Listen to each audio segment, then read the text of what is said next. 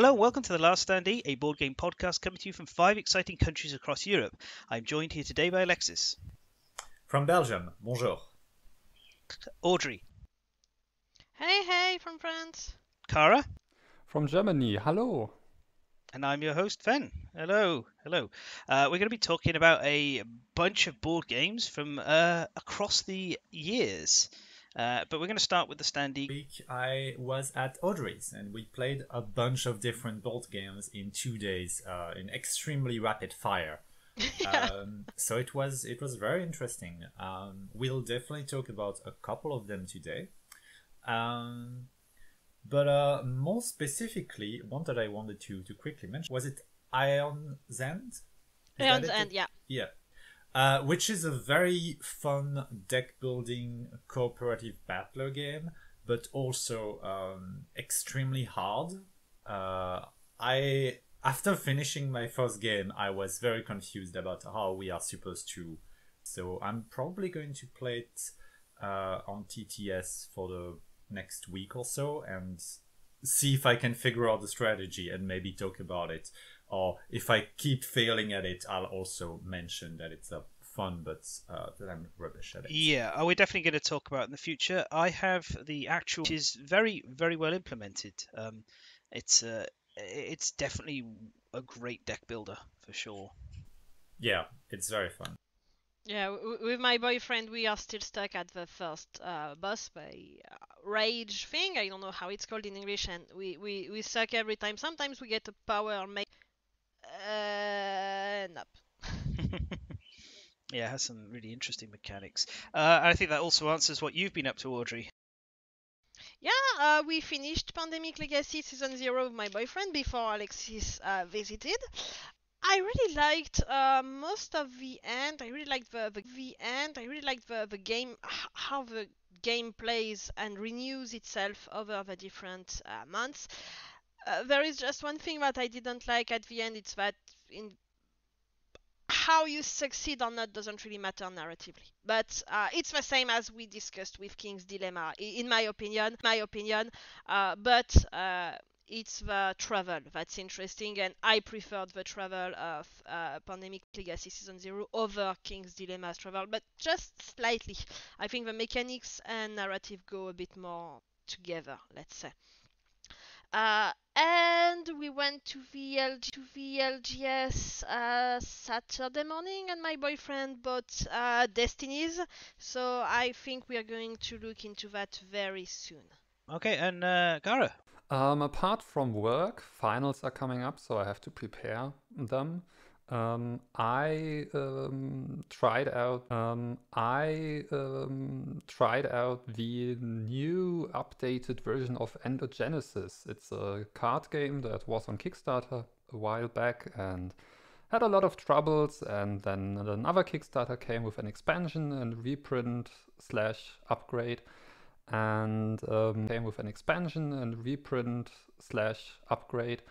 And yeah, it's okay now. Well, actually good. Though it made me think a lot about this whole using Kickstarter backers as game testers thing. Because the upgrade pack was every single card reprinted because every single card changed. And if only that they added some new icons that told people for which game mode to use, something that wasn't done in the first version. And yeah, I feel like a lot of the problems could have been addressed with just some rigorous testing beforehand. And that's a pretty big upgrade pack. Yeah, I mean, it's only like 150 cards, but still, yeah, I have the game 2 times now, and one of them is an unplayable version. Yeah. It's very important, I think, for designers to value external playtesting, whether you get it from your backers, which I think you get a mixed bag, but it is valuable. You've got people who are fans of what you're doing already, and they're already invested. So, you can get a varied amount of feedback. Some people will just gush over it, even if it's got problems. Others will be quite like critical. But I do think just professional external playtesters, like they can do so much. You find somebody who's good at breaking systems and trashing them and really like getting into rules, or somebody separately who's good at following the flow of a rule book and being like, this doesn't make any sense to me. Nujik is fantastic with rule books. Gets very angry when the flow doesn't make sense. And that's when I can spot that there's some wording wrong, because my brain will like rearrange it automatically and put it into a new form that I understand what the rules are trying to do. But the as written bit is different, and it's like, oh, okay, yeah, that's it's like, oh, okay, yeah, that's definitely a problem. And then there's same with some mechanics, where it's like, why are they like this? And I'm like, I don't know, they're just like this because that's what the game rules are. Followed by, that's stupid. And I'm like, yeah, I agree, it's stupid. It doesn't make sense now you talked about it. So, yeah, definitely.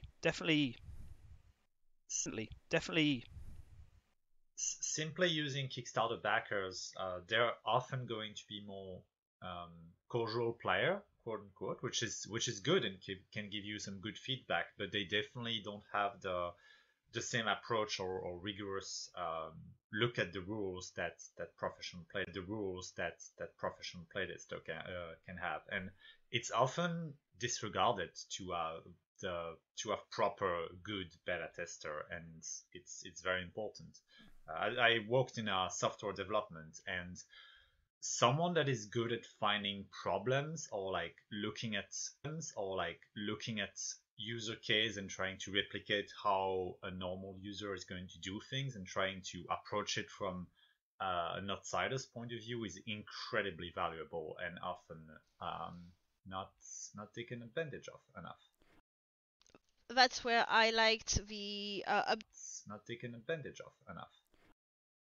That's where I liked the update that happened on Midora last week, where they mentioned both that there will be beta testing for backers in a few months for the Acts 2 and 3, but they also talk about how they hired someone which is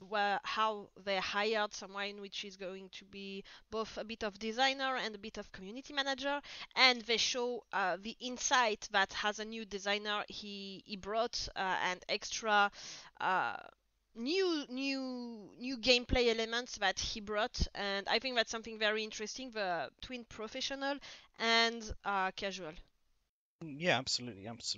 I think it's always important for people who are designing games to remember that if you keep going back to the same well of playtesters, especially if they work in-house, eventually a meta is going to settle that's the way you play, and people will just, here are the rules, here's the game components, you learn this, you play this, and come back to me. And it can make quite a difference. Although, to be like honest, the Lazy Squire games tried doing that with Wild Ascent. They just did it with their backers, and that game has a load of minor problems that all should have been what happened there, because they had Kickstarter backers playing. But I tried to get involved in that, and the process of getting to play the game was very awkward. So I think they maybe barriered a bunch of people who could have been helpful out just because it was difficult to go through all the steps to get in. Yeah, I've seen something like that before as well. For Lex Arcana, I actually applied for beta testing and was approved. And when I got the materials for beta testing, it was basically, okay, now you have 1 week to play this first scenario with your group and give us feedback. And I was like, I can't get my group together in one time to plan it. And that was the end of it. And also, I do play tests for 2 games currently, or like for half a year now. And so I know it's really easy to miss small things. And that's what you said. You have to switch it up. You have to get different people on the game at different stages. Because it's so interesting. Like, we play the game for 6 months, and suddenly someone new comes in, plays it for the first time, and says, hey, why is that so? And we look at it and say, that's a good question. We didn't notice that. Why is that so? And we look at it and say, that's a good question. We didn't notice that. Which games are that, if you can disclose them? EOS, Island of Angels, and the upcoming expansion for Tsukuyomi, Sunrise Kingdom, both from King Raccoon Games. I'll definitely... Kingdom, both from King Raccoon Games. I'll definitely be looking into that then, knowing that that you participate in fans. Yeah, it's all pretty interesting stuff. Yep. Hello. What's this? Oh, welcome. Q. Hi. Yeah. Q. Their new challenger comes music. Hey, it's the fifth. It's the fifth country of the podcast. So you can tell us what you've been up to right now. You're on the spot. What have you been up to? Oh, actually, well, we are past a lot of football matches or so. It's football. We're in Europe. It's football. Congrats. That's a no. What it happened, so let's not delve in the past. Yeah. I actually have been bashed by solo card-playing game engine these days. I played a lot of Spire's End.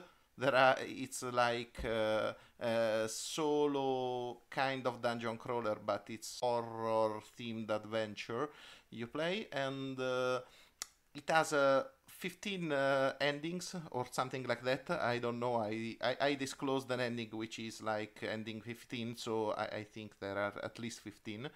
And they are one worse than the other, and to get 6 of them until now. Kind of a cool game, although I begin to feel the grind. Wonderful. Possibly we will talk about it or not. It depends. Let's see if I find a good ending. Anyway, on 13th of July, I think in a Kickstarter for the sequel to it, or it's actually a prequel, Spars and Hildegard. I will back it. Ooh, I'm not sure. I'm interested because Spies End's hard to get, but I'm not sure if I'm interested if it's a prequel because I hate prequels as a concept. I really don't care because there's the character. You know where it ends. You do. It's like I know people have praised it, but I just wasn't interested in watching Rogue One. That's exactly how I feel about a Marvel movie, which is right now out in the rooms, and I'm not going to disclose the name. Everyone knows. And yeah, actually, story's done. I am going to disclose. Disclose the name. Everyone knows. And yeah, actually, story's done. I am going to disclose. I am going to disclose the name because actually, I agree in some extent. That movie should have taken place before Infinity Wars. It was really good, and it would have added more to Infinity Wars. And I think, like, if I ever watched this fresh new, I don't know if I had like suffered amnesia or something. Like, if I ever watched this fresh new, I don't know if I had like suffered amnesia or something. I would I would watch that movie before Infinity Wars. But I really enjoyed it. I'm pondering if I have to go or not because prequels. The thing is, The Last Jedi for me was because prequels.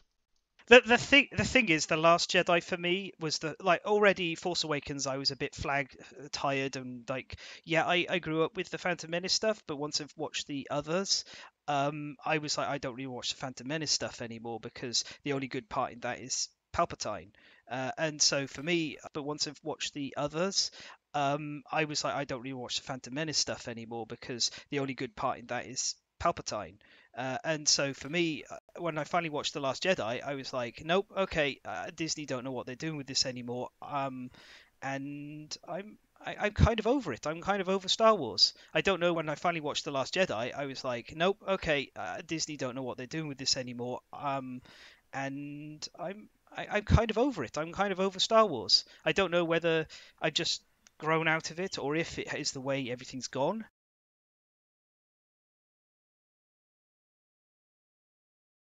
Or if it is the way everything's gone.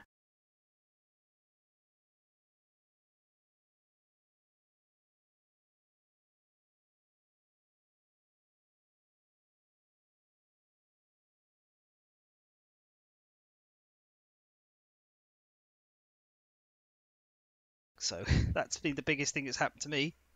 Oh, I also got from Book Depository, which is a great Scottish source for Osprey game stuff. I got Imperium Classics, so I will eventually play it. Not Legends, because Imperium all kicking around Imperium Classics, and I'm like, but Legends is the really interesting one. Yeah, I just figured that to understand if I like the game, I needed the most basic factions. Since Arthurians and Atlanteans from Legends have a lot of special rules, I think I kept them for later in case I like. It's a very good game, but takes a bit too long to operate, which is one of those things which is frustrating. But I do think it's got a lot. We've talked about it already briefly. Um, yeah, so we won't go back around it again today. But yeah. And I also finally I picked up Anachrony now that the Essential Edition's out, which is the version without all of the stuff. And then I went, oh, I've got this nice, Anachrony Essential Edition. I'm gonna go get the mechs. The stupid pointless plastic mechs. I'm gonna go get them because they make me happy. And I at the end doesn't quite make it into like a 9 out of 10 game, but it's still between a 7 and an 8. But you get your little mech, and then you slot your worker token into the top of the mech, and then you send them out onto the inhospitable surface of the planet to do stuff. And that is so much more satisfying than putting a worker token on top of a mech token. They're works of art. They really are. There's just like 4 different designs, and they are amazing. I think that's the reason I baked the stuff from Aeon Trespass Odyssey, because you can stuff miniatures on top of miniatures. Yeah. Well, it's miniatures on top of miniatures. Yeah. Well, this is just cardboard on top of miniatures, but yeah. Yeah, of course. Yeah, I mean, eventually every board game's just going to end up as a big, exciting balancing act where you're putting everything on top of everything else. But not yet. We're not there yet. Not yet. We're not there yet. We will get there unless everything will be app-based, but we will get to that. Well, I think it's time that we started talking about our actual subjects for the episode. So, Audrey, would you like to tell us all about? Yes, our first game today is going to be Above and Below. Above and Below is a narrative competitive board game which is based on a worker placement mechanic where you will have build a village, but this village extends above and below the surface of the earth, where the title comes from. Ha! So the idea is that your villagers will able to do various actions. There aren't many actions. There will be the action to recruit a villager, the action to work to generate, to build a house, either above or below the surface, the action to get resources, and the action to explore. The exploration is the mechanic where the workers will explore below the surface and see grottos, explore below the surface and see grottos where they will then build the outposts, which can generate resources, generate victory points, generate gold, etc.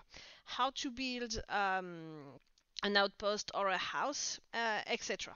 How to build an outpost or a house, you just need coin, and then you will get the resources, the victory points, etc.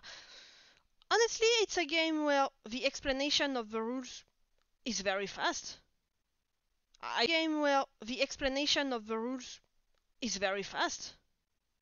I think that it goes quite fast because you don't have many requirements to do any actions. The things are quite self-explanatory. There are many symbols everywhere, so except for the adventure book, which goes for the grottos exploration, you can language people. Yeah. So we played that game together. So Audrey explained the game. I think that it took under 20 minutes to explain the full things. And definitely, if you just have the symbol explanation page next to you, you can just jump into the game pretty in just 5 seconds. And if you want to play with a different edition, you just need a native speaker that speaks the language of the exploration book, or they can probably sell those separate. It's very easy and interesting. On that level, the design is quite lean, I would say. Yeah, definitely. It's It's really easy to jump into, and the concept's kind of nice and simple with this, hey, you're building a new village from scratch after this, like your last one was ransacked by a bunch of barbarians. Perhaps this time you might want to invest in some defenses, but whatever, just build houses. Just build houses. And I love the artwork to this game in particular. Like, I feel that Ryan Lockett's art, and he's very much an all-in-one kind of. I don't know whether there's a board game term for it, but you'd call him an auteur, maybe, or something if he was doing films. He's got a great, something if he was doing films. He's got a great vision of this world that he's been constructing, and I just love it. Every single character, when I get them, no matter who I get, they just speak to me in some way, whether it's because of their outlandishly giant mustache or cute scarf or whatever. And the scarf or whatever. And the design of the houses as well. Like, oh Everything is pretty neat and cute. yeah, it's so adorable and brilliant. And it is very light. Yeah, it's very light. But we haven't talked about the narrative aspect that takes place when you explore the grottos. Because you will have to give the book to the other players, if they can read it, of course. Because if you have just one native player, actually it's a bit annoying for the book. Because you have to read a piece of lore which says, okay, you are exploring a grotto, and here you see mushrooms and fruits which are playing a game of chess. They look like they're set up like a game of chess. Okay. And then the player that has the rulebook in hands continue reading and say, okay, so you have the possibility to, let's say, continue playing the game of chess or steal the fruits. What do you do? And with each choice, you have a difficulty level associated, which will be exploration 1, 2, 3, 4, 5, 6, 7, something. And behind every choice, you have the rewards associated with the choice written. And you don't tell the rewards. You just say, if you play the game of chess, you can get something if you score exploration 3. Get something else if you score exploration 5. If you choose to steal the things, you have something if you get exploration 4. And then the active player makes the roll, which gives lanterns depending on the villagers involved in the exploration action. And depending on the result, they get the rewards, or they don't, or they can exhaust villagers to improve their result to get the rewards. And that's where the narrative comes in play, because every time that you explore a new grotto, you will discover a new piece of the world. You will discover, that there are mushrooms which are alive. You will figure out, oh, okay, so in this world there are pig creatures, but they're nice. Okay, and you will figure out bit by bit.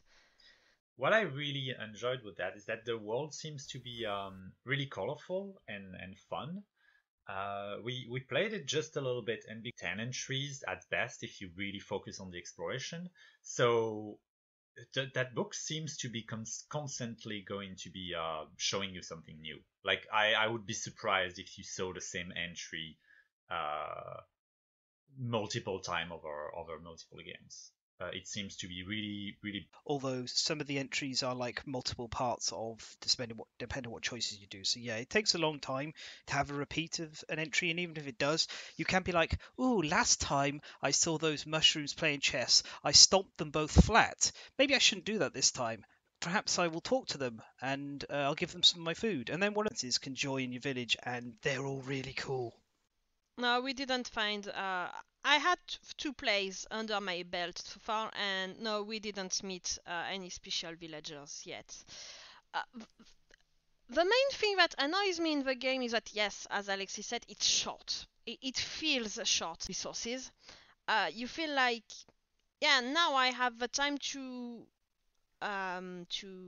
reap those resources and put them in my resource track, and actually, no, you don't have the time to fill that resource track. The resource track feels very big to me compared to how much you can really put into, or maybe to optimize what I can build for resource houses and outposts and put the resources in my resource track.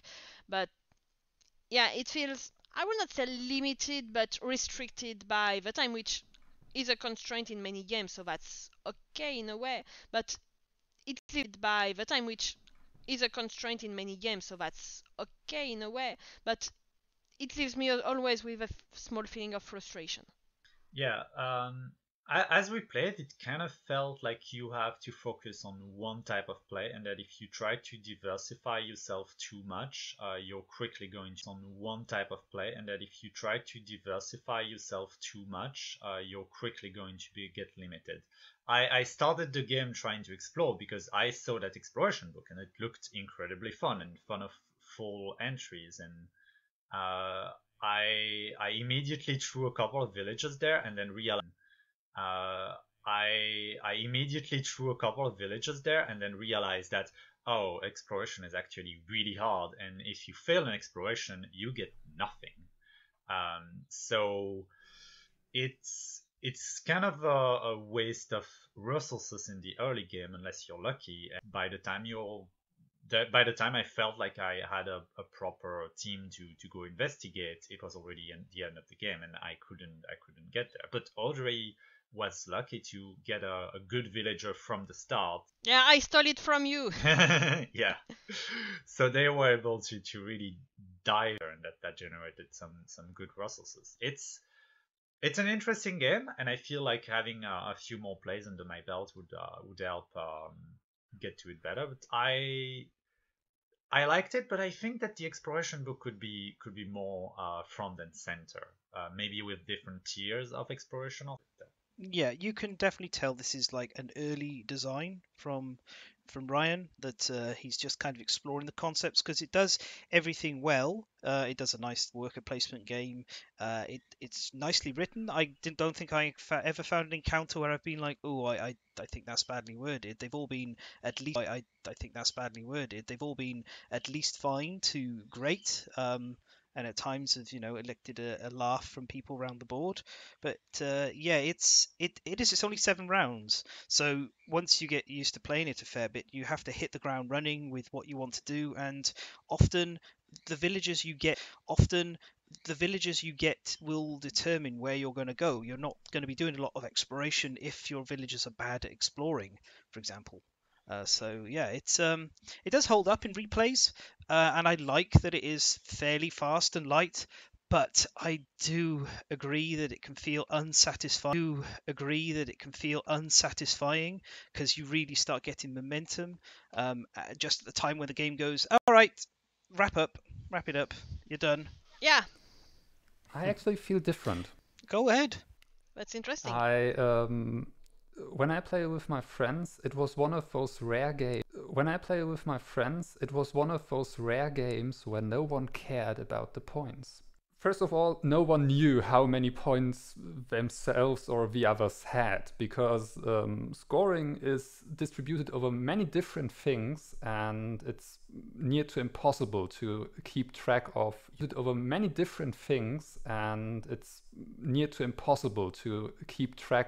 your own points during the game, plus where the others stand. And so it was really a fun experience. No one had to care about any points or something. We just built our villages and we had so much fun with these stories. I know some people criticize that it's totally random. Yeah, you pick a card, you roll a die, one of those 6 numbers on the card tell you which story. You have one random encounter of these 215. But I think, first of all, it's very thematic because, well, you just go somewhere underground and look what is there. So there doesn't have to be a clear storyline behind it. It leads to really just fun encounters. There are encounters that are somewhat more serious, I don't know, you find some traveler that is lost and you can decide to help them find the way or maybe rob them or whatever. And it's often you have a shot being bad, and then there are encounters. I know one of my encounters was I somehow got into a singing match with some mushrooms, and it's just so weird and random, and we had so endearing world Ryan Laukert built there, where these serious things are next to these totally random and just funny encounters, and yeah, and it was really from start to finish. We just had fun with the game. At the end, I have no idea who won because no one had to have won, but whatever, we just had fun with it. And actually, I mean, you've played some games with me, you know I like to crunch things, and yeah, I played Red Cathedral with you. I know how you get. but with this game I was really with this game I was really, I don't care, I'm just having fun. You know what? I don't know if I didn't get as far as talking about that part of it in detail, and I'm glad you did, because that is the endearing part for me. And part of the reason why I feel when you get to seventh round and it's time to stop and pack up, I'm like, oh, because I've just reached a point where I could really start like, oh, maybe I could do an explore 8 check. Ooh, that's a bit. Normally I've heard about those and I want to avoid doing that. So it's this desire to get more time to engage with the storybook, which is really your interface with this world below your village, that is so exciting. Although isn't it? It's kind of amusing how bland your village is at the top compared to all of this stuff beneath. But I think that's the point, I that know. it's so colorful under it. I will say that Actually, I think that the merging of the exploration part and the worker placement part is done really, really extremely well. Usually, I wouldn't touch a game like this with a 3 foot pole, like 3 feet pole, like they say, because and stuff will destroy the game. But I have to say that, and I have no direct experience. I only spectated games these times to get on par to talk about this. But I have to say it just looks fun. It looks silly fun. It is perfectly merged and above.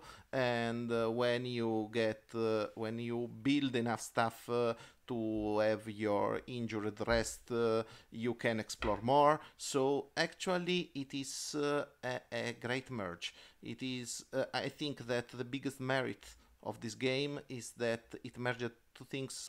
It is. I think that the biggest merit of this game is that it merged two things so different, and it is fun as a result. Oh, absolutely. The writing. I just was like looking at the worker placement again, and worker placement tokens, and I was reminded just how more important the workers feel. Worker placement tokens, and I was reminded just how more important the workers feel in this game than they do in others. So in a lot of worker placement games, you just have a generic meeple or maybe a round brown disc, or An animal pole? yeah, maybe an animal meeple. But in this, like every single worker has their own separate piece of artwork. And for me, this would result in times where I would just get very annoyed if I couldn't get the merfolk person, the fish person, or the frog. And there's only one frog and one merfolk in like the pool that I'm looking at here. stole the mer person on the first turn. The mer person's Yeah, Person on the first turn. the mer person's yeah, the merfolk. Yeah, it won me my game. It was on the lowest track to buy a new citizen. It costed nothing. I saw it and I was like, oh, Yeah. those are good stats. I need to jump on. Oh, already got it. First Yeah. player. Also the Yeah. also the twist of having the different stats on each worker is Yeah. actually a smart idea. And with a different artwork, I mean, everyone starts mechanically with the same workers, but still you start the game by drafting them, because of course you don't want any worker. You want the one that looks the way you want him to look. So you want to pick this one, even though he does the same thing as the others. Yeah, I often pick workers based on how glorious their mustache is if they're male, because that's a good criteria to have. And I love the favorite of mine, um, but this artwork is just wonderful and adds so much to the game along with the writing. It feels like a big world, and so much so that you want to go back to it. And luckily we can. You get to go. Well, you can go back, but you can also explore more far away or more nearer. So that leads us to it was a very bad. This is terrible. Yeah. Transition! Anyway, so Near and Far, great game. Let's skip this topic now. I'm ashamed by myself. And my transition try. Nah, it's fine. You jumped in on the transition. You wanted to take it. I was getting towards a Near and Far. But, this is where you've landed. I mean, next time you might want to think about it here and now. Isn't it? I mean, next time you might want to think about it here and now. Isn't it? Here and now? Is that the next closer? game? Now or never. It's now or never. No, never. Closer and further. Up and down, yes. Okay, well, tell us all about Near and Far. Yeah, so Near and Far came out 2 years after Above and Below. Yeah, so Near and Far came out 2 years after Above and Below. Also by Ryan Laukat, designed. So Illustrations too. Yeah. He's a full stack designer. Yeah, first of all, you will feel right at home. If you know Above and you unpack Near and Far, you will feel right at home. You immediately recognize the style. The story now is basically a couple years after Above and Below. You know, people founded new villages, and now you have basically like a whole just this village, but you are playing adventurers and or heroes that gather adventurers around them and explore this world. There is an overlying story here because you have different game modes. You have the first game, which is used like as an introduction to the game to get to know the mechanics.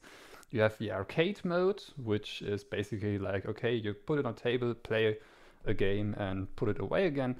And then you have the character and the campaign mode. The character mode focuses on the stories of the different characters you can play, while the campaign mode focuses on the story of the world, and which is basically like there are these rumors about this lost city, and you're on a quest to find this city and play over 11 maps. So it's not just one map where you play.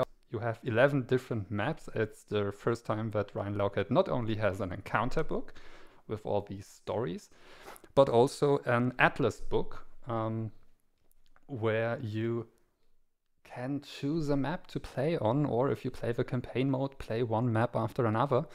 Of course, switching up the game each time. Yeah, spoiler, he will use that in following games. Yeah, some mechanics are more or less the same. There are also some integrations with Above and Below. You have, instead of workers, adventurers you get and put into your crew. You can use these adventurers in Above and Below as workers. On the backside, they have the symbols for Above and Below.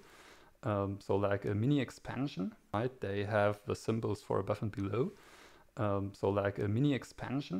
And maybe there's one adventurer you really like and you can just use them in both games. And here they don't give like new actions, but they give skill points. There are 2 skills basically, like fighting and ability. Yeah, something. Basically, it's a hand and a sword. Yeah, and when you have an encounter, you roll a die and add your swords you have from your adventurers or from items you got and stuff like that. While if you try to, I don't know, persuade someone, you have to add all the hands you've got. Yeah. And one camps, and this is also like when the game ends, once one player has placed all their camps, it's the last turn, and the camps first of all give points, but also they increase your reach, because if you try to explore somewhere where you don't have, you can just go further without losing stamina. So it really feels like you are increasing the area you can explore over the course of a game. That seems very interesting as a concept. Like the exploration seems to be much more in the on focus again. Yeah. Though what I really like, most games use victory points, and sure, in the end it's about who has the most points, and this person has the victory, so of course they are victory points, but really just changing the name changes the feeling for me, and in this game it really fits the theme, because you just travel and experience things, and you get points for that. So it's who has the better stories. Yeah, and so I really think I've heard with different games like KDM talk a lot about emergent storytelling, and I feel like Near and Far does this really well. Even like in one game, you have your own story. Yeah, so okay, how you try to connect this trade route, or how you help your own story. Yeah, so okay, how you try to connect this trade route, or how you help the shopkeeper in this town, and how you made friends with the leader of the nomads, and all these things happen in a game and create your nomads, and all these things happen in a game and create your own story, and I really love that. Yeah, I love how when you play Above and Below and you move on to Near and Far, how not only do you see a growth in the world and the way how not only do you see a growth in the world and the way it's set, but also a growth in the mechanics and the extra depth of the game. You can see somebody like refining their craft and really getting to, I've done this, I want to do this and this and this. Interestingly, Near and Far in the early stages of Kickstarter had a lot more area control elements to it. So it was far more sort of rushed to get on the map and kind of dominate areas, and there's still a little bit of that left in your placing tents and things, but it became more about the journey as things evolved, and that's wonderful because you've got this constant tension of everybody starts in the village and okay, I'm going to go out on this adventure, I'm going to explore this part of the spiral book. Again, I want to just say I love the use of like books as boards because it tightens up the play area so much, reducing the size. Kind of want I want an animal to carry some stuff, yeah, sure. But somebody else is like looking and going, I'll just go with what I've got here. And then you're like, no, but you're going to get to go out and experience the world and have all the strange, interesting story adventures, and I'm not ready yet, so I guess I have to go as well. And it's that nice kind of constant with a string and a hat. That'll do me. I have to say that I prefer narrative games when they are cooperative generally, because when it's like that, this tension that you are describing in something that I don't really personally like to experience. So you like cooperative games? You are in luck. Near and Far has an expansion, Amber Mines, which comes with several modules you can add to the game, and one of those modules is a cooperative module, where you can basically play any game mode from the core game in co-op. That sounds great. Have you tried that mode? Game in co-op. That sounds great. Have you tried that mode, or is it not out yet? Well, it's out already. It's been out since... It's out in French already as well. Yeah, and it's great. There are no hidden information, so even though it's officially for 2 to 4 players, it's great. There are no hidden information, so even though it's officially for 2 to 4 players, you can also play it alone. And with, just take 2 characters and play both of them. And it becomes some kind of a puzzle, because you have some kind of a puzzle, because you have a time limit, and the longer you take to finish the game, the more points you need to win. And And yeah, it's the story you create change. Now it's a collective story. Yeah.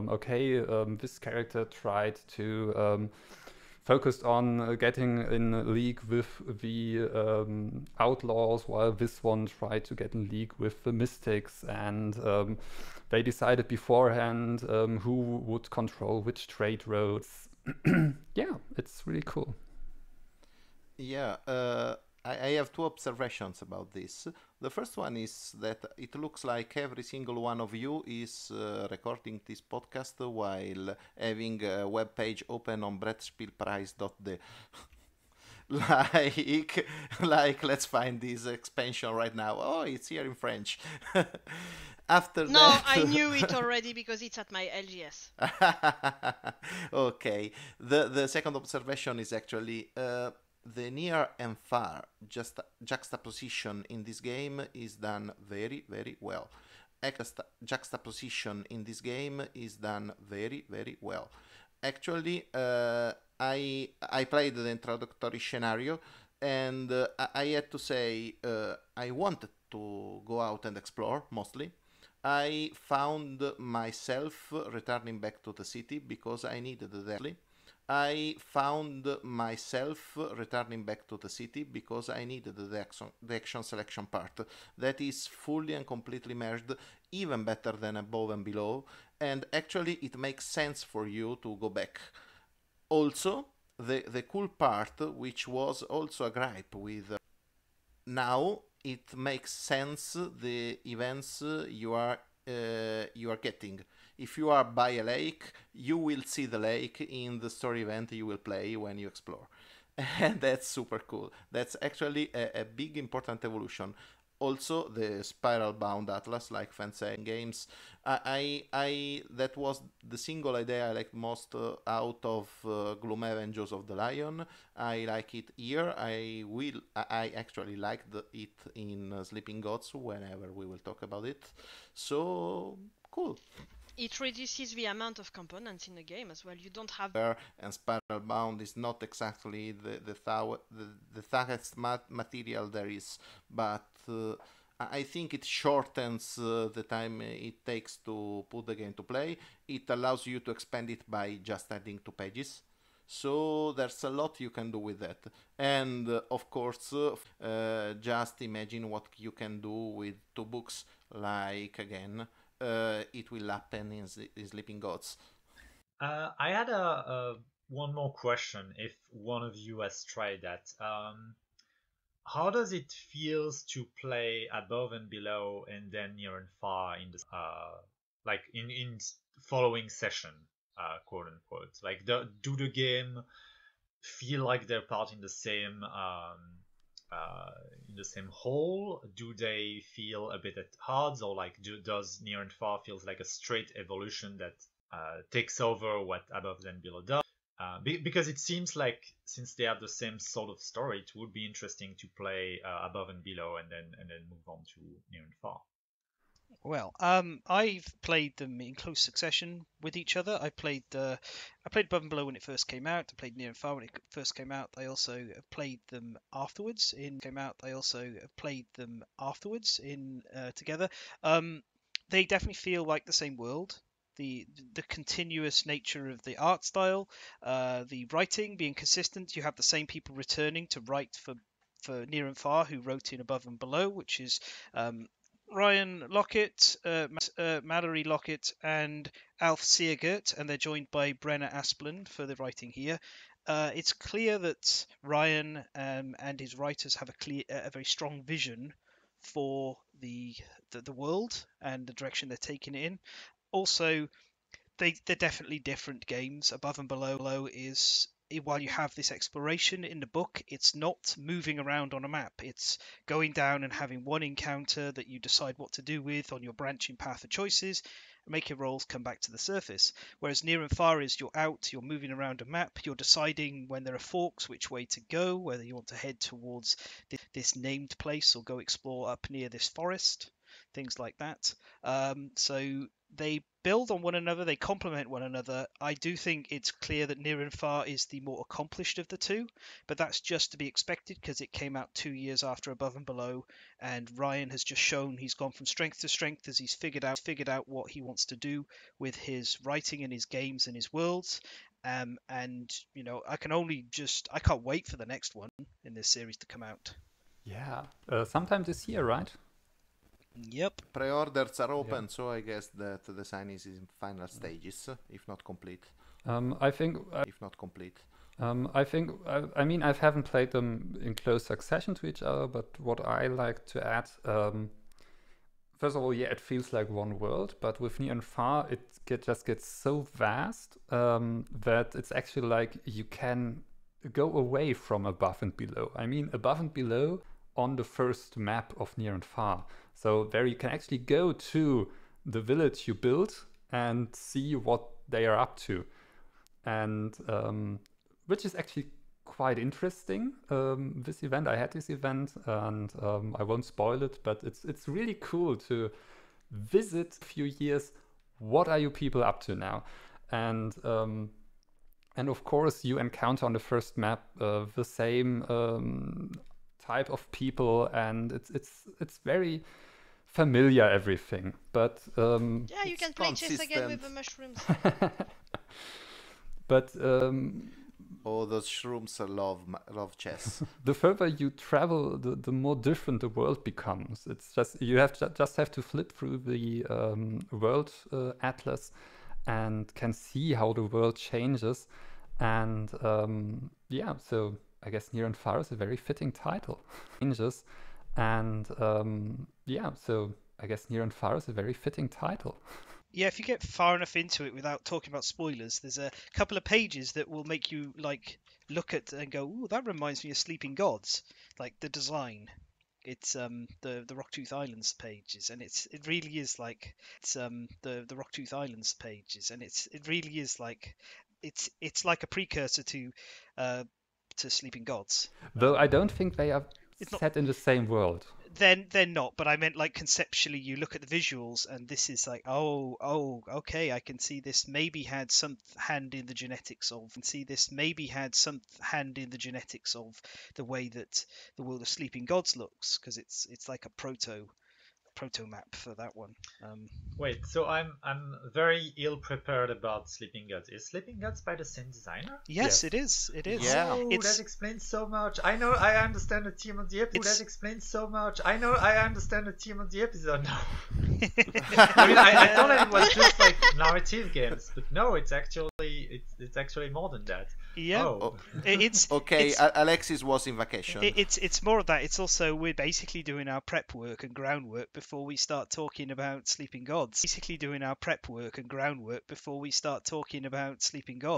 Because it's really good to go back and look at these two and see the evolution and honing of this craft that then created, I think, a game that is just going to be considered to be one of the best games of all time.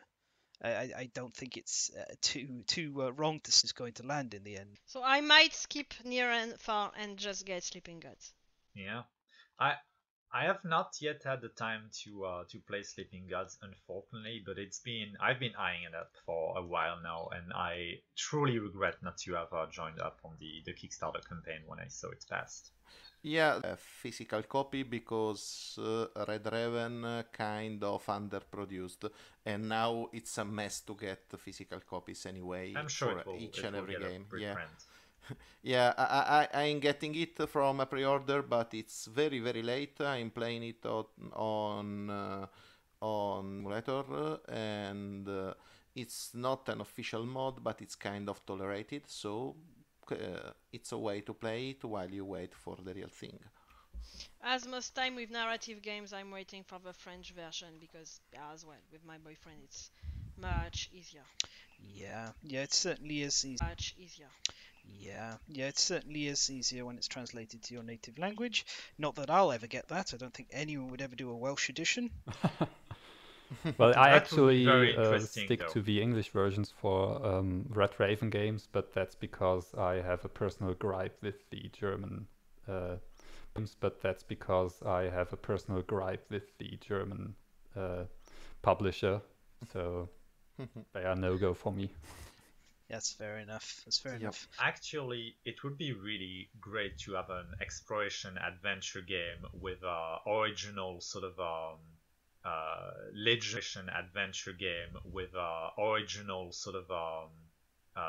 legendary Welsh poems.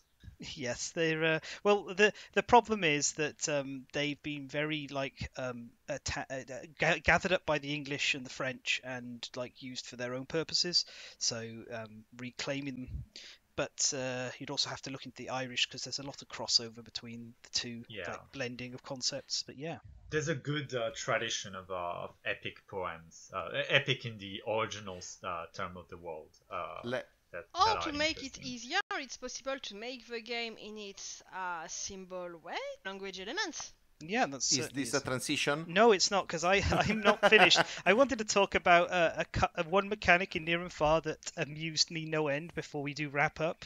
I've been trying to just jump in, but we got caught up talking about the other bits and pieces, and that is the dueling mechanic. Which the world, the village section where you're choosing where to go is like many worker placement games. One person per space, but it's not quite that. If somebody's at a space you want to go to, you can go there, and then you have to engage them in a duel for the right to be there.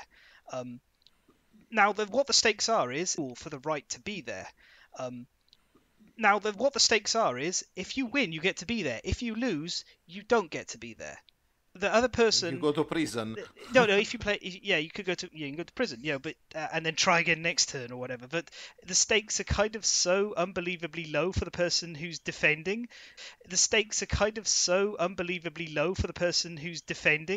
That they're not really even defending. They're just like, I don't really care if you're here, but my character does.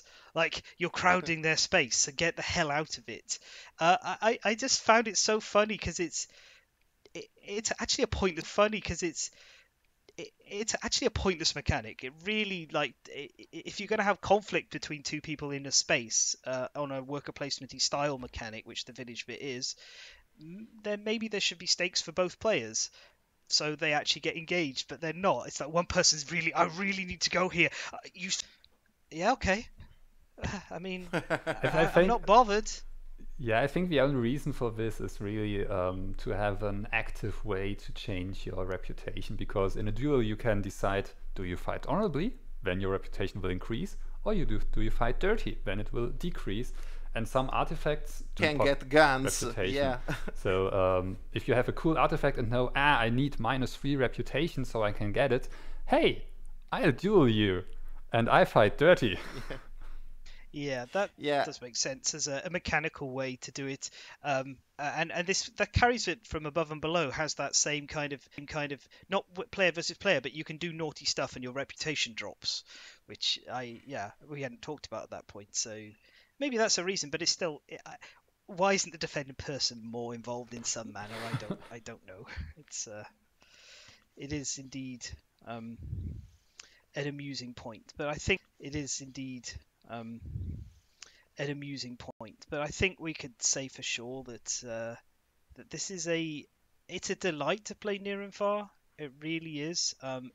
As like Above and Below is quite whimsical and will suck you in and let you sort of spend 90 minutes just kind of experiencing this world and the own little stories that you give your people. And then Near and Far just does expand that out and take you off to this, like, hey, it's not just this one place with this weird stuff happening in Below. It's all this here. I mean, there's constructs here.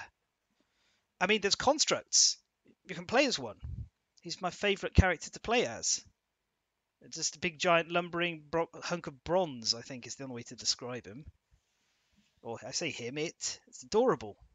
But yeah, as we were saying though, there's certainly another way you can do things, and that is to have your components be as language neutral as possible, and then have an app with multiple different languages do the heavy lifting. And that brings us to the third game, which is not a Ryan Lockett game. It's actually from somebody I've talked about in the past, and it's from the other company I think that really leans on storybook style games, and that's Forgotten Waters from Isaac Vega, J. Arthur Ellis, and Mr. Bistro, which is my favorite designer name ever. Like that has to be his pseudonym. Forgotten Waters is a 3 to 7 player, almost party game in some ways. Adventure game set in a whimsical world of pirates, where you're members of a crew of a ship that's doing something. In the case of the first story, which is the only one I really want to spoil at all, lightly, is you're trying to sail off the beyond the world's edge, which is this mythical section on the left side of the board that's covered in clouds, and nobody's ever been through there but Captain Jessobut J. Vance, your captain. That's what he wants to do. So you guys are there along for the ride to help him out. Everyone will get one or more roles depending on the number of players, and your job is essentially you're tracking one aspect of the ship. So the cooper will be handling supplies, the boatswain will be sort of dealing with the hull, the ship's scribe will be recording any important story events that untrack. And what I love about this in particular, kind of like Above and Below, is the rules teach is pretty like fast and light, because the app is doing so much of the heavy lifting. That you just need to say to people, here's the map. You move around on the map like one hex at a time. You draw hex tiles if there's nothing on there. You might scout them, find them in advance. Then when you get to a location, you flip open the location book and you just say, okay, we're going to have 40 seconds. You're going to have to pick something here. The only rules are, if it's red, one person has to go there. If it's blue, only one person can go there. If it's green, anyone can. Okay, grab your standee, decide where you're going. Physically, this is kind of a lot of fun, especially with more players, because you're sort of like trying to get past each other. Everyone goes down, and suddenly you all look, and the game will punish you because the crew will get discontent. If the crew gets too discontent, then game over. If the boat sinks, game over. If you run out of supplies, then the crew doesn't get fed, they get discontent, and you can lose the game that way. So I love that part of it. It's a little harder to teach on the category, but it was definitely a contender for it. The app works very well, except when you go to a random location. So some locations have fixed events for that given story, and some of where you make decisions and you alter the path, but some of them just have like a random thing happens. Kind of then have to sort of either have one person read or everyone re-roll the entry until we all get the same result, so we can actually see what's happening and follow along. I think you can just zoom and share screen on the web app. Yeah, you could do, but it's an extra bunch of steps to deal with out of the app, because if you want it in your own native tongue, you can have that, which can help a great deal. Or if you want to read, you can read it, or you can click play and have this chap read it to you in a pretty nice set of narration. He's quite piratical, quite pirate-like in the way that have it happen during the session we played, but I had a wonderful series of playing with Profi and Greg and all the guys. And Profi, who's the biggest, brawniest pirate out of all of us in that particular run, he kept running into people and accidentally murdering them in combat.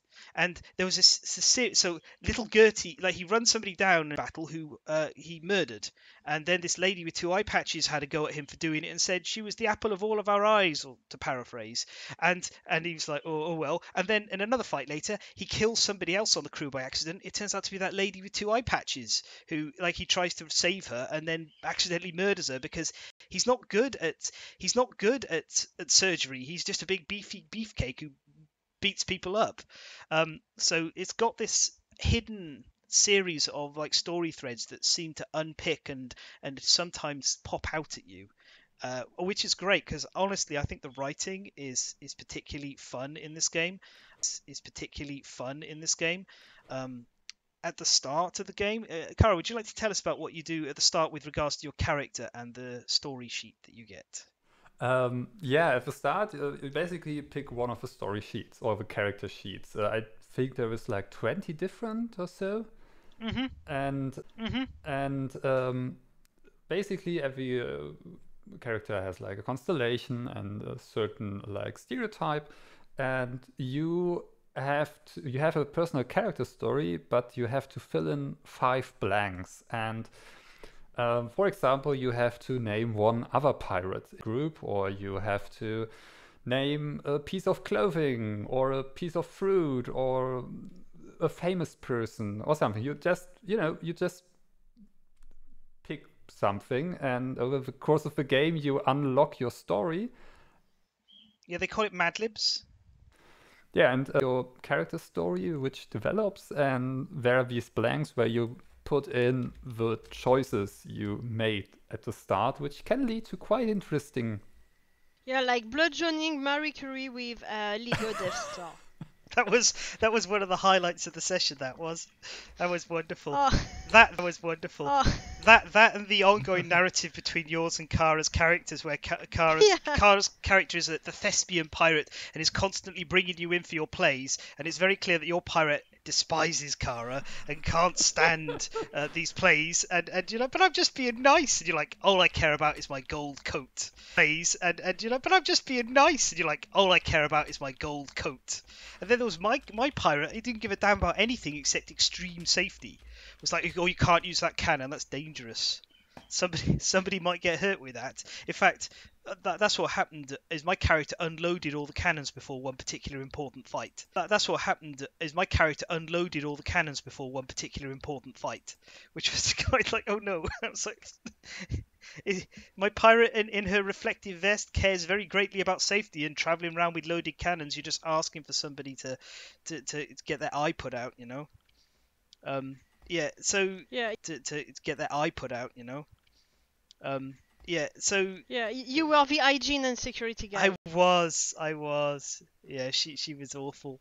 That's yeah. You got 21 different pirates, and they all have their own little story as you unlock the constellation, which is a unique pathway. As you unlock the constellation, which is a unique pathway. It's like a web that you follow, and you click on like a constellation. You unlock each star, and when you hit exclamation points, you get a token that eventually becomes the story piece that unfolds, and that's where you do as Kara just talked about. You have to get a certain number of them. To get the better endings for your pirate. So there's this mini game within the game where you're trying to make sure the story succeeds. You don't want to fail because then nobody gets an ending, but you want to try and get as many of your constellation points completed as possible because three is the bad ending, 4 is the good ending, which can be kind of satisfying, and 5 is like the legendary, amazing ending, which none of us achieved when we played. In fact, I got the bad ending, which turned out to be my character going, "I told you so" to all the crew on the ship. After all the characters had left, it turned out the ship sailed off and burnt down because I wasn't there to tell them how to be safe anymore. I was like, well, that's a bad ending for them, but I mean, I guess my character's an annoying know-it-all forever. That's all right. It's I just really love how this game. It takes a little bit of time just to get used to it, but the sense of humor and the jokes in it is quite daft.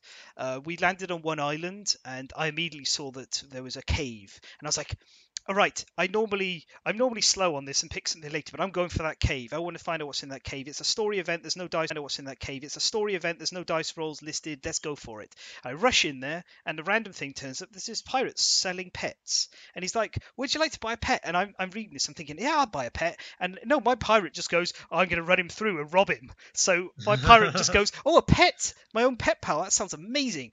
Kills him, steals a hippo.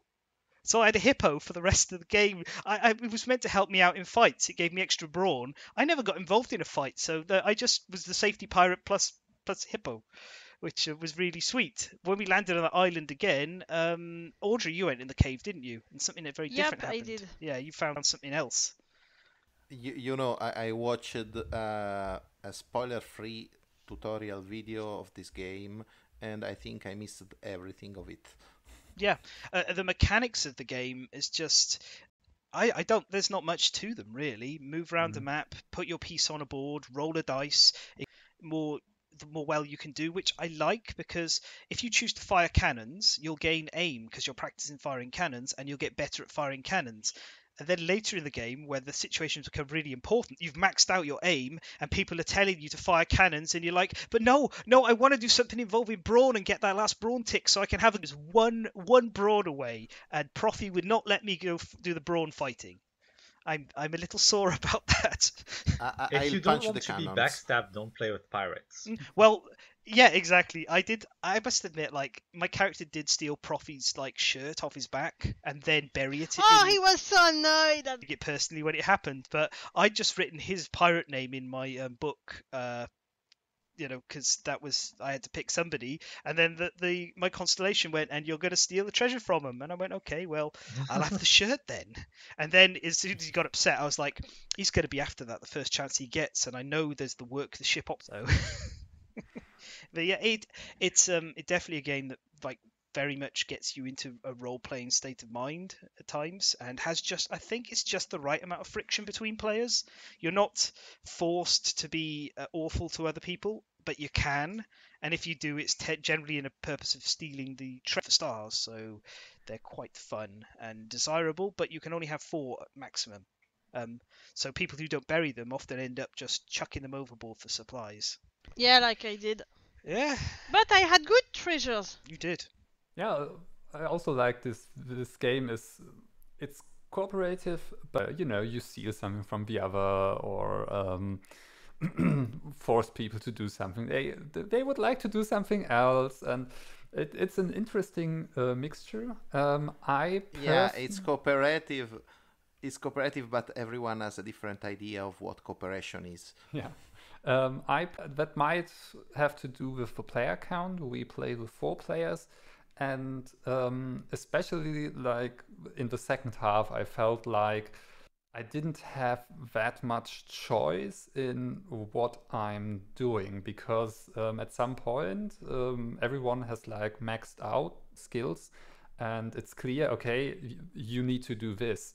And I think with more players, you have more options. Or even like in the last fight, of course, we needed people to fire the cannons, and so 2 players fire the cannons, and so 2 players fire the cannons. One has to guard the captain. Leaves only one with like freedom of choice, really, and that was something I didn't enjoy as much, but that might work better with more. Something I didn't enjoy as much, but that might work better with more players. Yeah. Oh, yeah, absolutely. Well, that's kind of what I touched on before. I have played with more players, and while the game tries to compensate you for having a lower player count by giving you the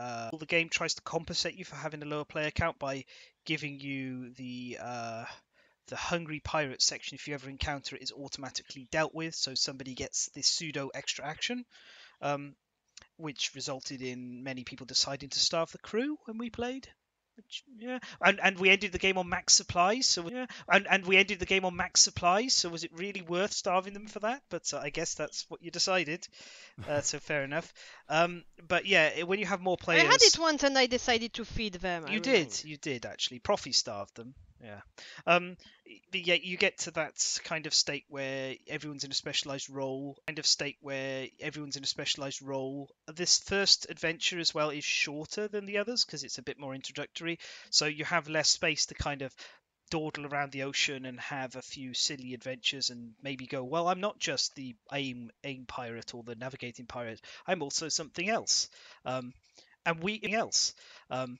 If we'd had more time, I would have suggested we go on a little bit of a detour just to get some more skill pips for people and broaden their characters. But we were on a time limit, and I could see that we were approaching the end within like 2 or 3 trips.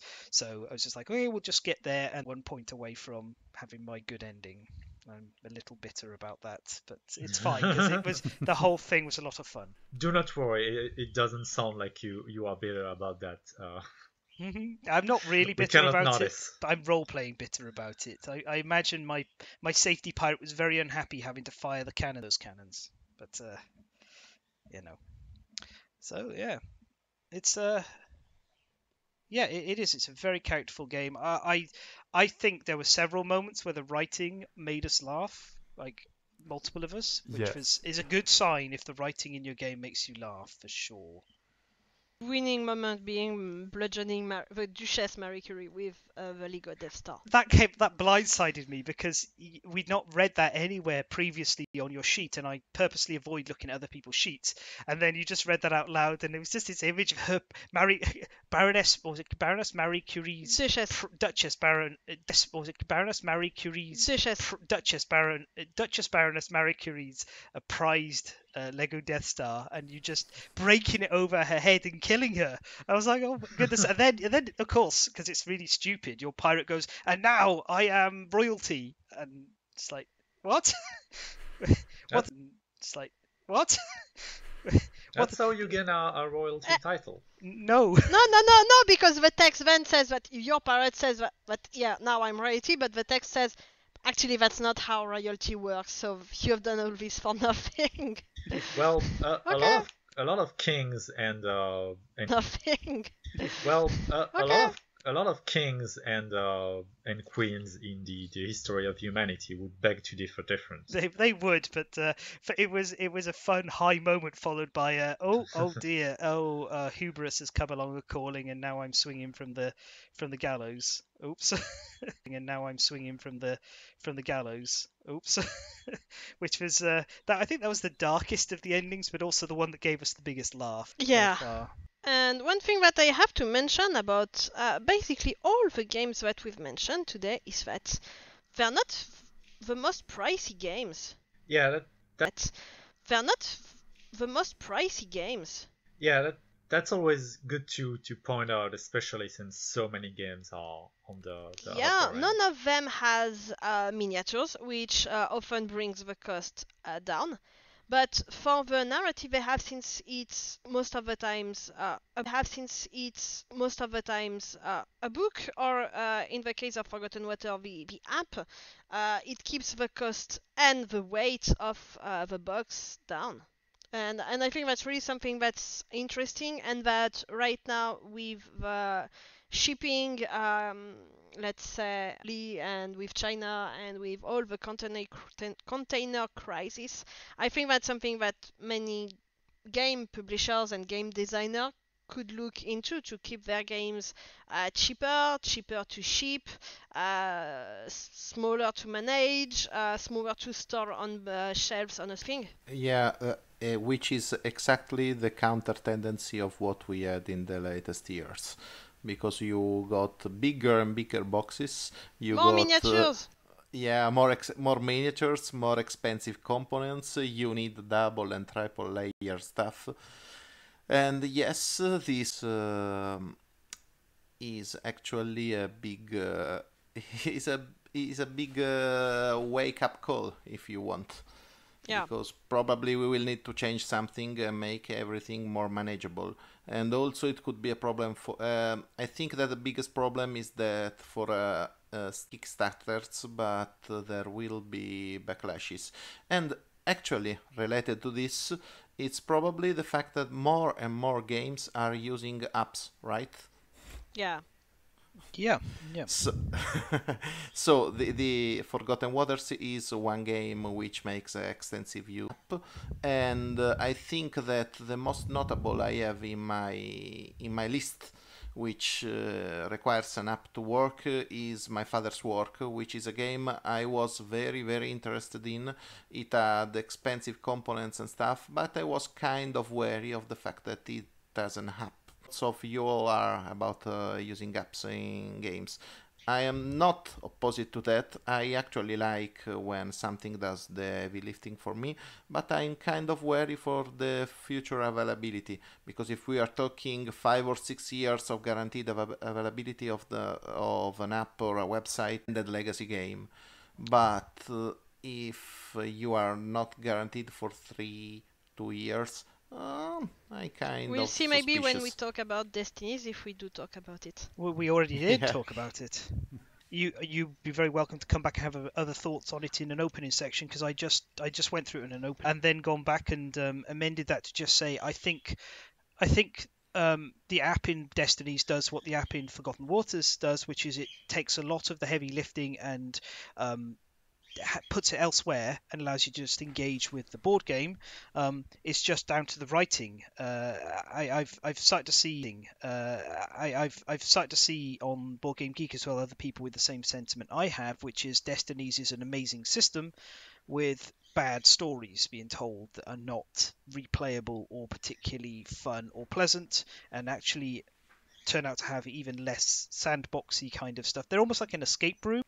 Turn out to have even less sandboxy kind of stuff. They're almost like an escape room, I think, is the way to look at them, rather than a proper adventure thing. But the mechanic system is great. Forgotten Waters is similar. Nice thing they've done is they've designed it that you can download the whole thing offline. And so if you're concerned about that, you can download the whole thing offline. And so if you're concerned about that, you can download it offline. You can save that somewhere on on a file or whatever, your own personal copy, and it will keep the game viable for the future. And then the only thing you need to do is print more pirate sheets as in when you use them up, or order some more. Yeah, there are games that have an actual app for smartphones, and I despise that, because especially if you make an Android app, for example, there's a high chance that even in 2 years you won't be able to use it properly. If you do an app, please make it as a web app, so I can just open it in any browser, and maybe take a laptop or whatever. I don't have to worry about if I have the right operating system or anything. And it should be possible to have the experience without an internet connection.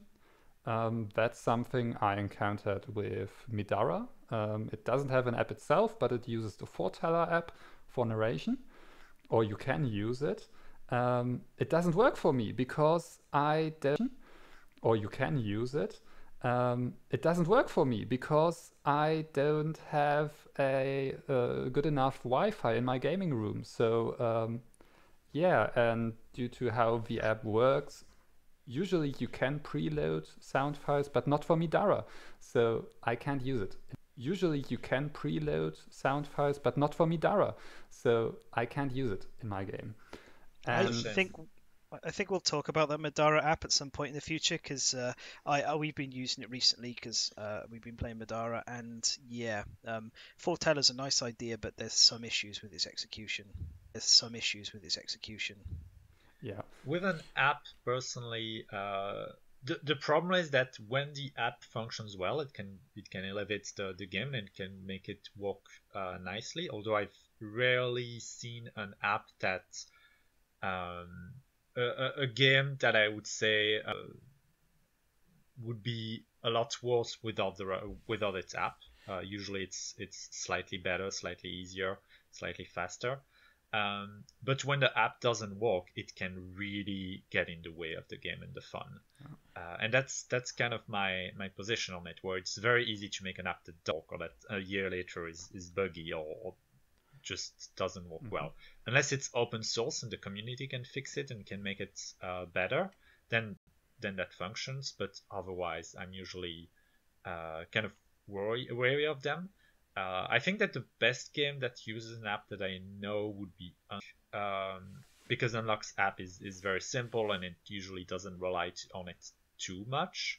But even then, if one day that app doesn't work, then all of those games are inoperable because some of them require hints that are only in the app. So just think like 90s games with VCRs like Atmosphere. You can basically play again Atmosphere because there's the entire video transcript in YouTube, but even that one won't last forever, and it's anyway one copyright notice away from being unavailable again. So there are always ways to cope with obsolescence of technologies, but a web-based app is probably the best option to use an app.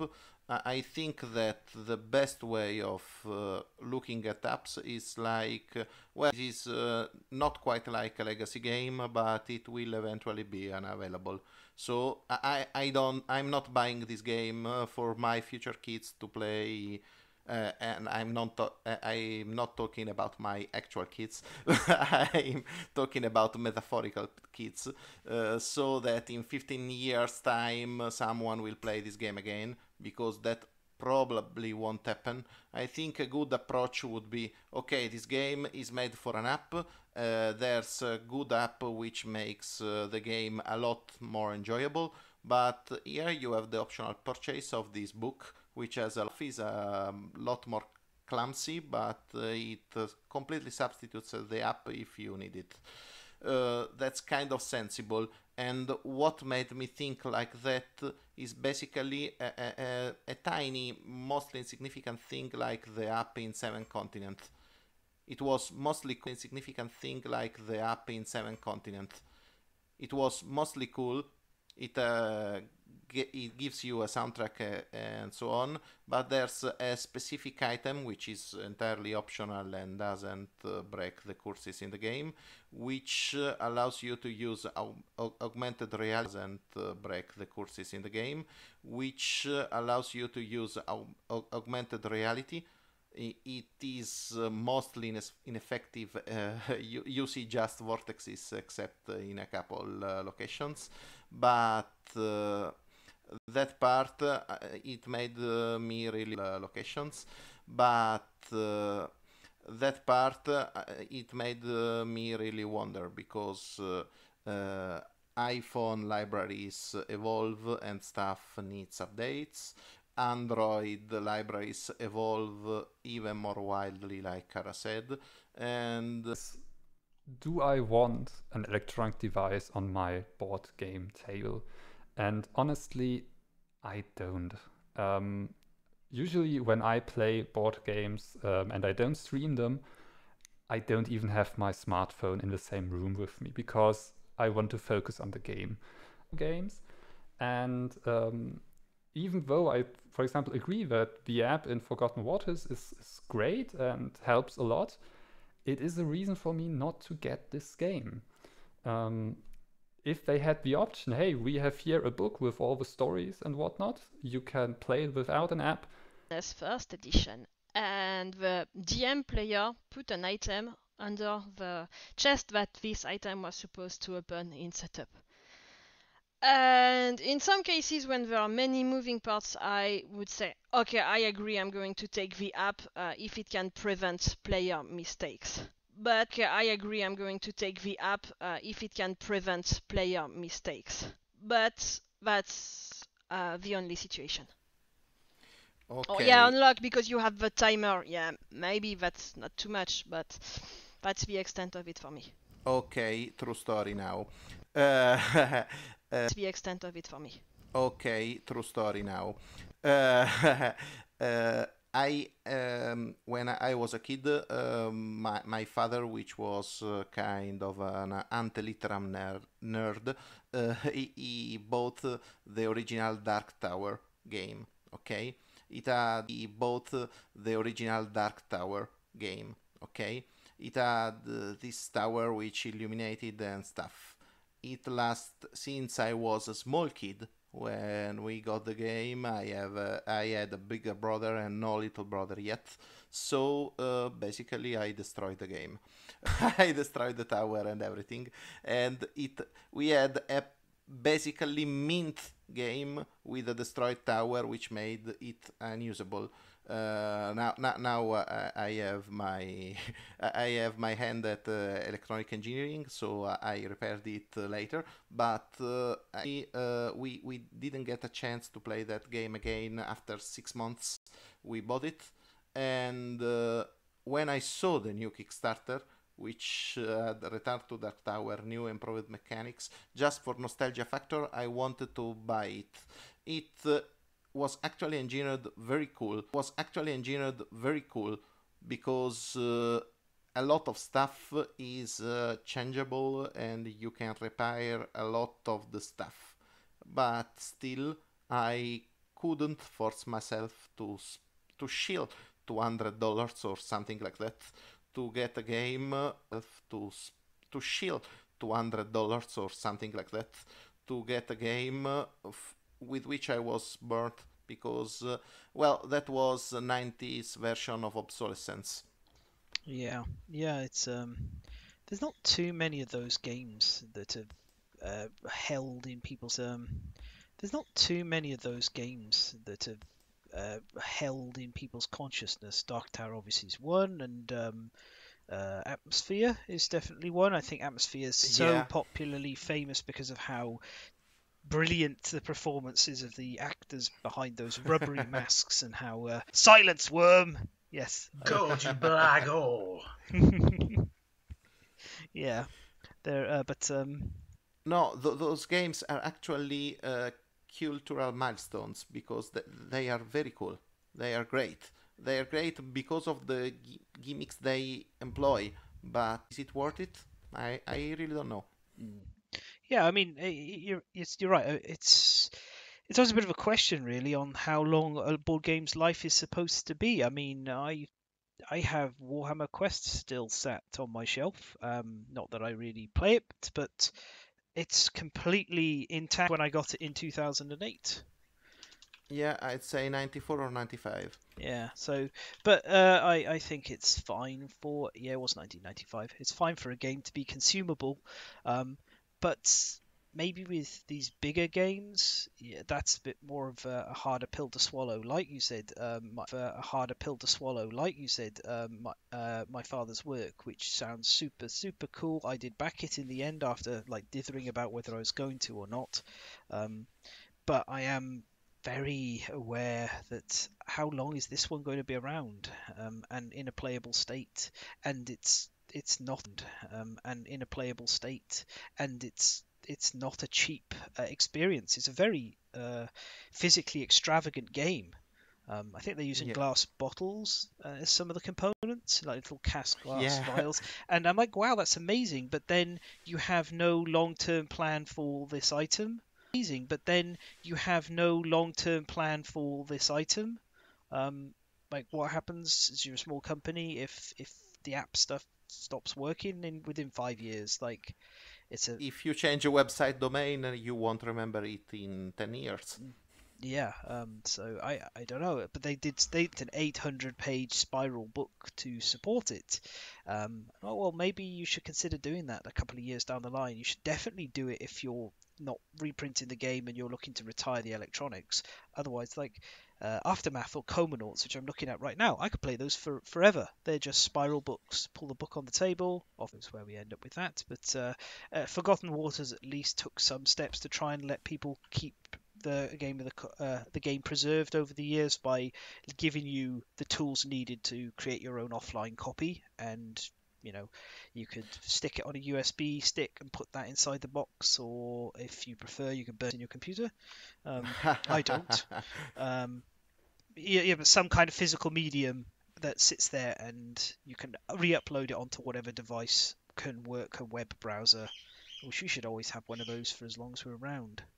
Yeah. Yeah, anyway, for Forgotten Waters case at least, it's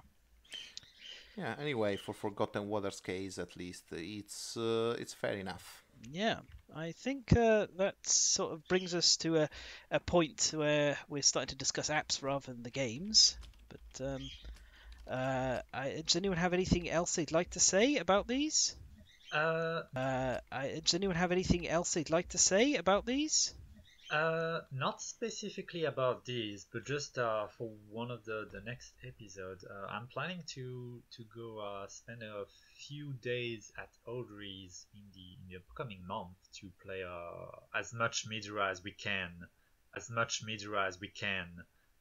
without getting sick of it. So in a couple of episodes, we'll probably have an episode specifically designed to talk about Midra. Yep, I'm also And playing Midara. Forteller. Yeah, we'll touch on Forteller. Yeah, I'm also playing Midara. The same.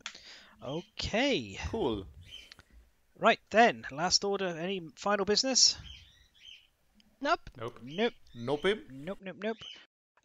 So that's all we have time for this episode. You can catch us over at www.patreon.com/thelaststandee or as The Last Standee on Twitter. I'm the second E in Standee. It stands for Escapade.